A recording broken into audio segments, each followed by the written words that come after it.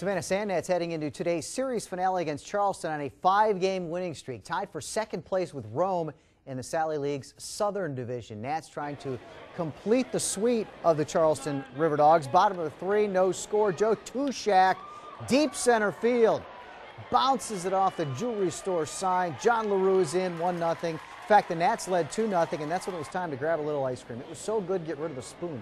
Just kind of suck it up there. There you go. Good stuff.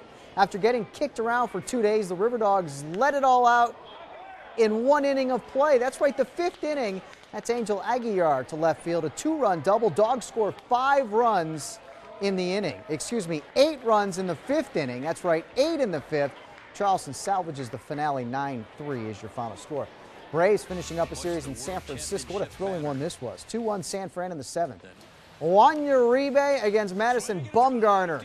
Uribe to left field. That's a 2-run home run. Braves steal away that lead, 3-2. Tied at 3, bottom of 7. Joe Panik. He goes yard to right center field. Giants take that lead back, 5-3. In the 9th inning, the Braves just wouldn't go away. Freddie Freeman, deep center field. Yahoo to the right of it. That's a home run, made it 5-4. Bases loaded. Jace Peterson finds the gap. That clears the bases. 3-run score. Braves with a huge win on the road. 7-5 is your final score.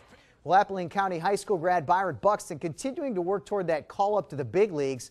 Quite possibly could happen this season. Buxton 6 home runs, 262 average so far for the Twins Class AA Chattanooga Lookouts. His 11 triples, more than double the next guy in line in the league. Buxton's also second in the Southern League with 35 RBIs.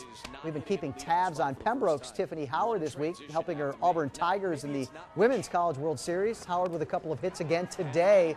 Unfortunately, the great run by the Tigers coming to an end. Last night, they won at 11-10 in extra innings. Today, losing 3-2 in extra innings to Florida.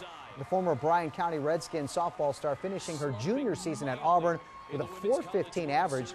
Her team finishing 56-11 this year.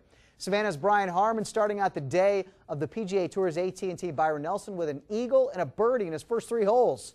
Well, he kind of cooled down after that, finishing with a 67. Good enough for a tie for 39th place. Beaufort's Mark Anderson struggled on the final day of the AT&T Byron Nelson. He fires a 74, finishes at +1, tied for 69th place. Incidentally, Stephen Bowditch picked up the win at 18 under par.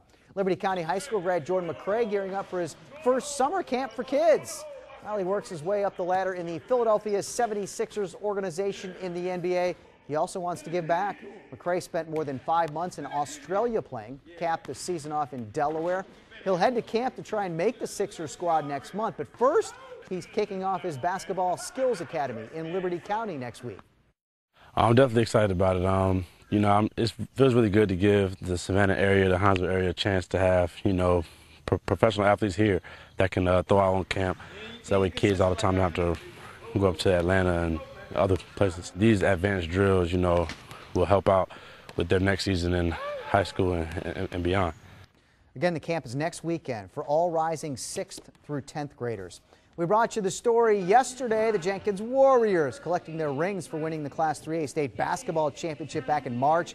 First ever for the boys team. The Warriors will be returning some talent for next year's run. But the leaders of the team, guard Eric Johnson and forward Malik Benlevy, they're off to play college basketball next year. 7 guys that were senior in our program. 4 of the guys were with me for 4 years. Again, like I told them before, don't let this be the greatest accomplishment in life. The sky is the limit for these young men. You have a future, and you have plans ahead of you. I'm going to miss, but Eric's my cousin, so I'm going to see him a lot. Okay. Family reunions and stuff. All of us, we talk every day. Ever since we won, we still talk every day. It'll be all right. You're going to miss this group of guys, though, on the court last time. What can they accomplish next year? A repeat. Malik Benlevy going to Georgia State next year, but he's already calling for his high school for a repeat. Talk about putting a pressure on those high school kids.